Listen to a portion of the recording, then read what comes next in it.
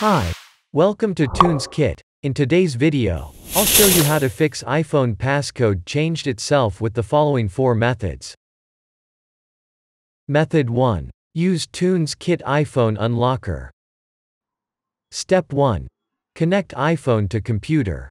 And then launch TunesKit iPhone Unlocker. When iPhone is detected, click on the Start button to the next step. Step 2. Put iPhone into DFU mode. Then put your iPhone into recovery mode or DFU mode.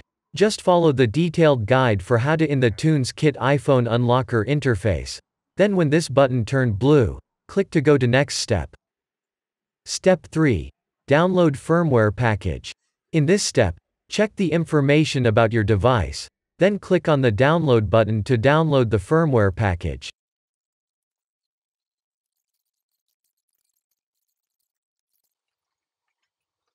Step 4.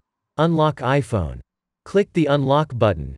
TunesKit iPhone Unlocker will start to unlock your iPhone. When the firmware package is downloaded, it won't cost too much time.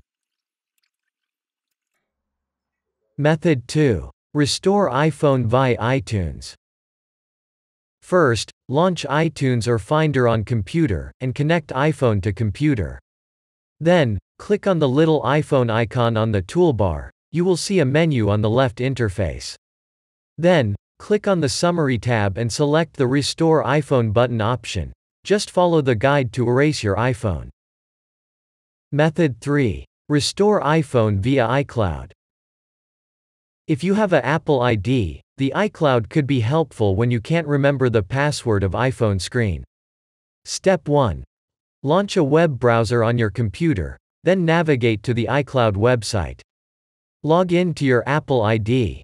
Step 2. In the iCloud interface, you will see a lot of features. Click on the Find My iPhone option to the next step.